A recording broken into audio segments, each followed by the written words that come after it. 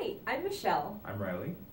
and we're here to talk to you today about net metering and the changes that are coming to the rooftop solar industry.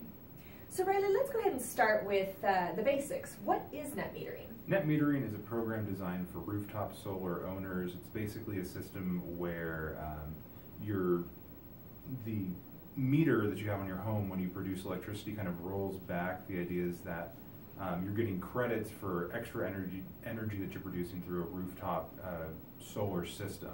So it's a program that's been in place since the late 90s. It was designed to kind of introduce and spur the development of solar, of renewable energy. And it's kind of been like slowly ticking upwards up until the 2015 session, where both you and I know how crazy things got. Yeah, so Nevada was approaching a cap on how much rooftop solar capacity it could have. So to try to address this, they decided to let the PUC determine what rates people would have on their solar panels after they reach this cap. Then it went to the PUC, and the PUC ended up approving a rate structure that made it definitely not worth people's while to invest a lot of money in solar panels, because the amount of money they would save in the long run in their energy bill just wouldn't cover the cost of the initial investment. So what we saw was a drastic reduction in the number of people that chose to install a rooftop solar system in Nevada.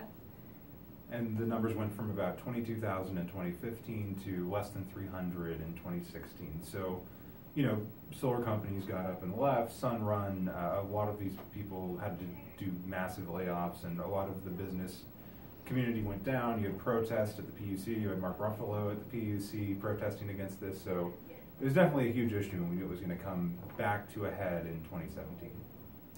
The PUC made that decision because they said the people with solar panels were getting such a generous deal that they were that the non-solar customers were subsidizing them to keep those generous rates going.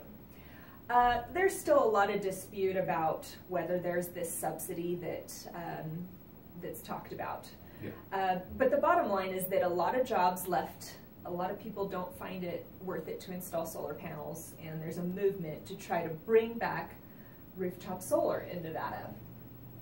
So what we have now is a bill from Democratic Assemblyman Justin Watkins that is going to turn back the clock and give people the rates that they got before the 2015 legislative session kind of shook things up.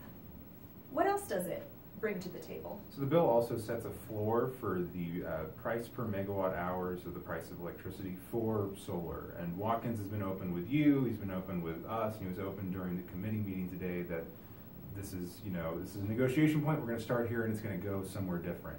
So that's going to be a big point of contention, but that is something new. It's something that wasn't there in 2015. It was trying to set a floor on how much how much the state considers solar to be worth. And I think it's 11 cents combined when you count the two factors, which is around the current price, the current retail price for solar. And then some questions have been raised about, you know, what happens 20 years down the line. But that's another one of the big provisions of the bill.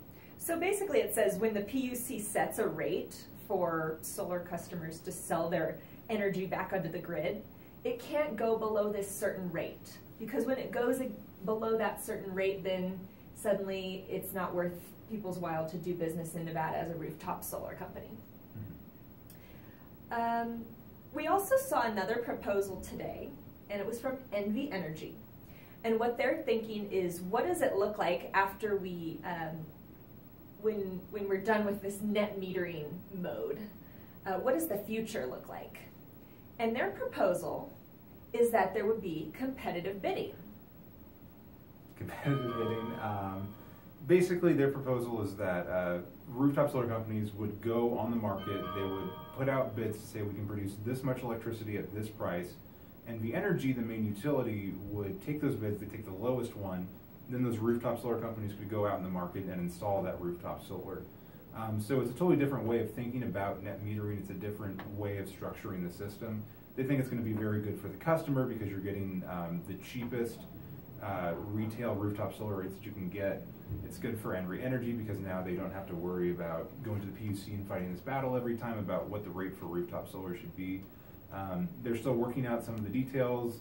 They just had a presentation. They didn't have specific bill language, and I think we heard from them, and they were very open that this is an ongoing discussion.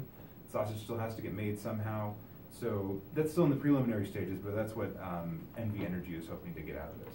So basically, instead of lawmakers and regulators fighting amongst themselves over how much customers should get when they sell energy back to the grid, it would be a system that's decided more by the market. Mm-hmm. And a solar company could go out and say, I want to help you guys develop 10 megawatts of solar, so I'm going to do it for this price, and then they go out and they get customers to buy rooftop solar systems to help Endy Energy meet that contract goal that they have. Yeah, and we'll see what Justin Watkins says, what other legislators say. This is Endy Energy's idea, and so there's a lot more to it. But I think it was very clear today there was no opposition testimony to this. I think there is an appetite among legislators and the public to bring back some form of net metering. I think that's it for now. Thanks for watching.